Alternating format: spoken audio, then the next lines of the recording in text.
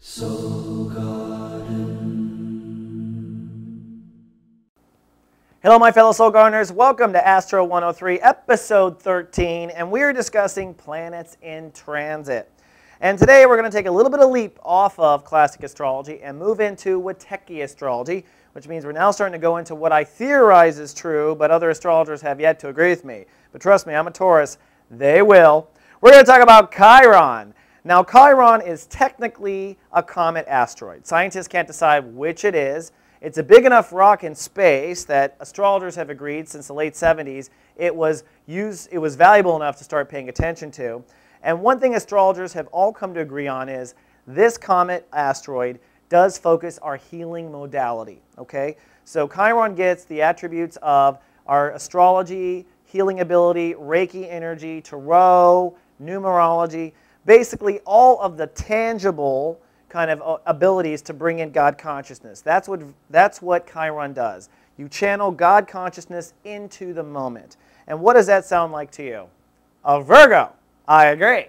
And that's my personal theory. I argue by the end of my lifetime, we're going to attribute Chiron as the ruling planet of Virgo. I talked about this already, but now when you start to see it in transit, you might see that as well. So I argue it is Virgo's home planet.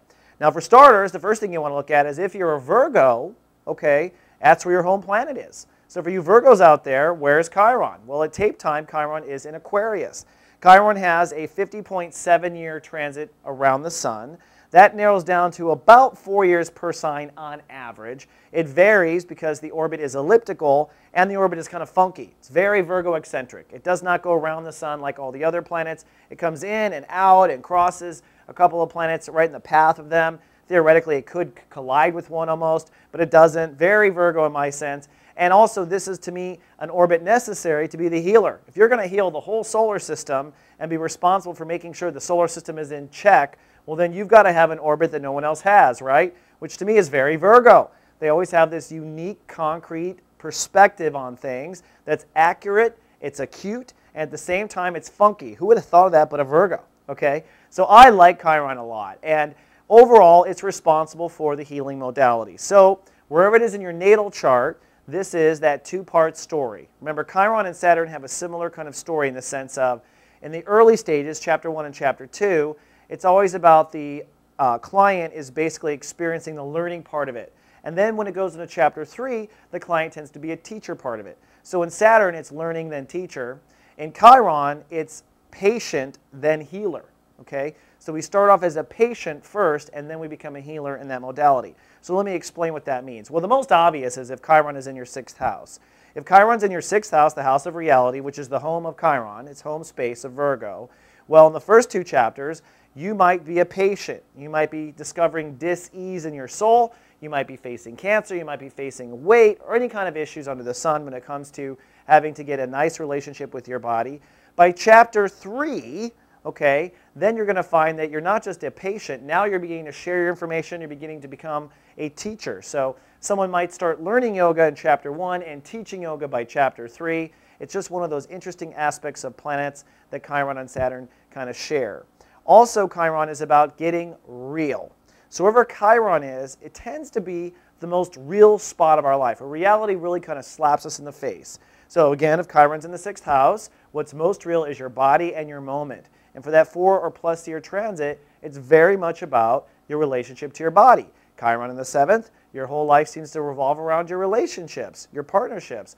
Chiron in the 8th, trust and intimacy, as well as healing. So if you've been wounded, that would be a big thing. And then, of course, by the end, you're going to be making some fabulous love, hopefully, thanks to Chiron. And what's interesting as well with Chiron is, frankly, the fact that it only goes around the chart every 50 plus years. So it's not going to hit every house twice. In fact, just like Pluto, if Chiron's in a spot in your chart, it's damn important. And it's kind of karmic as well. Karmic meaning this might be the first time Chiron has hit your chart as a soul in a multi-lifetime story in a long time. So it tends to be karmic issues. It goes beyond just this lifetime. You tend to learn that your soul has past life issues or healing from a past life. So there's a karmic element to Chiron as well.